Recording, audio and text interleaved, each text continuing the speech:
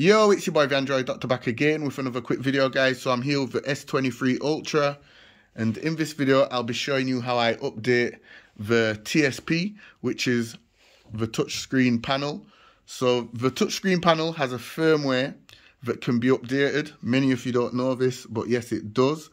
So this is something I like to do each time I get a new Samsung Galaxy device. I like to keep the firmware updated for my touchscreen, because for me it just makes the touchscreen display more responsive and accurate. So yeah, I'm going to take you through the steps of how I update my touchscreen panel. But anyway, I'm just going to throw this out there. If your touchscreen panel is working perfectly fine, I wouldn't recommend doing this, just in case something goes wrong. So that's just a quick disclaimer. However, I'm going to update mine and I'm going to show you how I do it.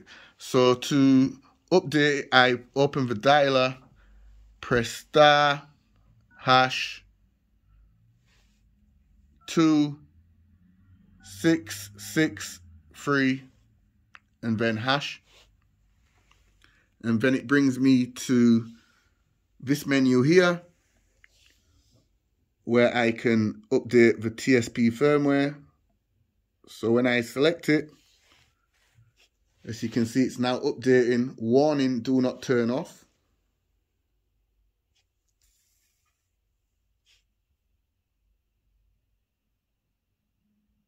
Update complete, pass. And also I like to update the kernel binary as well. So as you can see, it's now updating as well. Warning, do not turn off. Complete, pass. And it's that simple. And then I just like to give it a quick reboot. Hold on.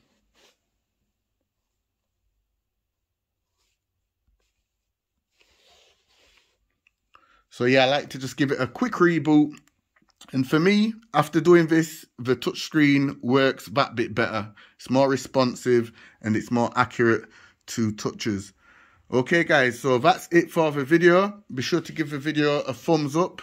Also share the video. And like I said, if your touchscreen is working perfectly fine, I do not recommend doing this.